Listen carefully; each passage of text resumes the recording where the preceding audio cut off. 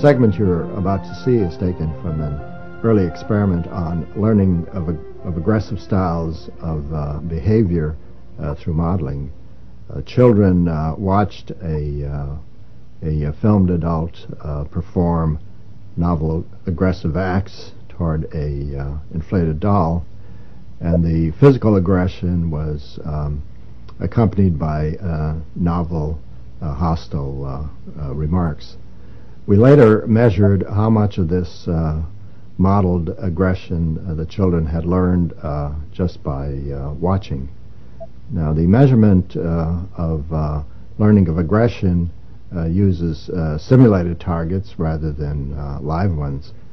For example, to test how well bombardiers have learned bombing strategies, you would use simulated targets rather than require them to bomb San Francisco or New York.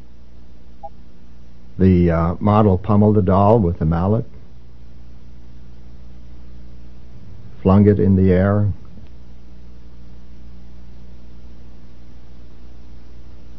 kicked it repeatedly,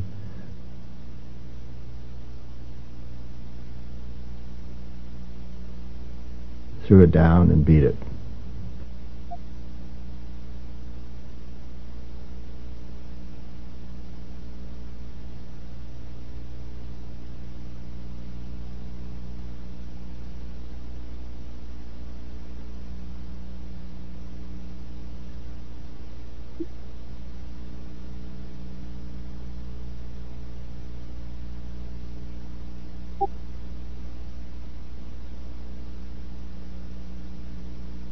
It was once widely believed that seeing others vent aggression would drain the viewer's aggressive drive.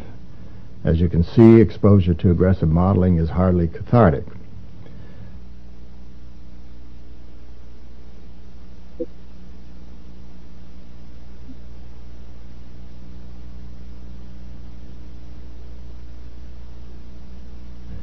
Exposure to aggressive modeling increased attraction to guns, even though it was never modeled. Guns had less appeal to children who had no exposure to the aggressive modeling. The children also picked up the novel hostile language.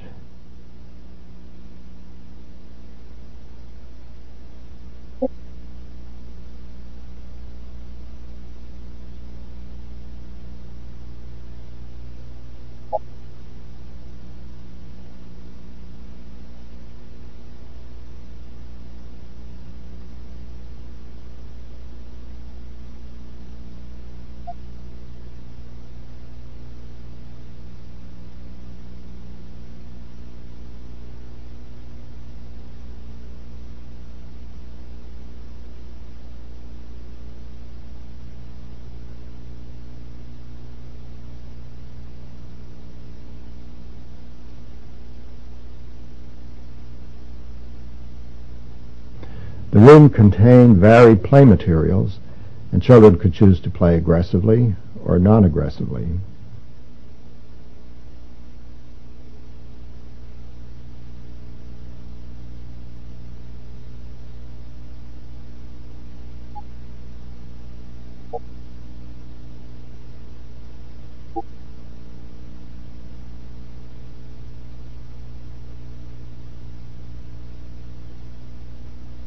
The children devised new ways of hitting the doll.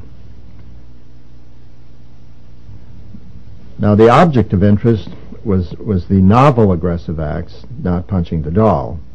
And children in the control group who had no exposure to the aggressive modeling never exhibited the novel forms of aggression. And here's a creative embellishment. A doll becomes a weapon of assault.